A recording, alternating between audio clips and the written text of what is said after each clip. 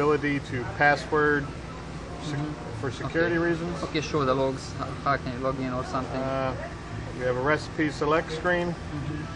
So you could save different recipes to the machine and recall them during changeover. We have station setup screens. This is where we tell the collets, spindles to coming on and off, and also to set the torque on the machine. Torque display, we're able to save or display the torque on the fly, so you can read torque as it's applied to the caps.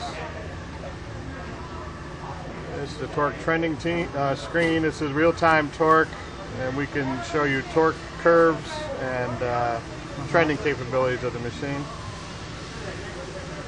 This is for VFD setup for all the AC motors on the machine.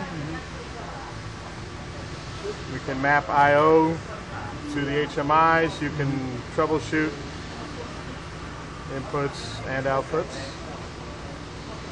Shift registers. This is used in the reject portion of the machine to track bad bottles through the machine and just show how we're handling them.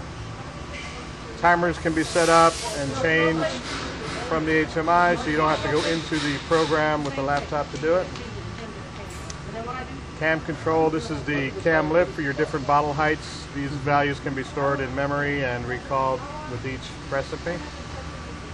We have a counter screen to track total count, missing, skewed, out of spec, any type of count you want to control there. Calibration screen, we're able to calibrate the torque on each head and save it to the recipes. And alarm history screen just shows you the different alarms that occur, and they're all date stamped. And you can clear the list from here. Back to the main screen. Alright.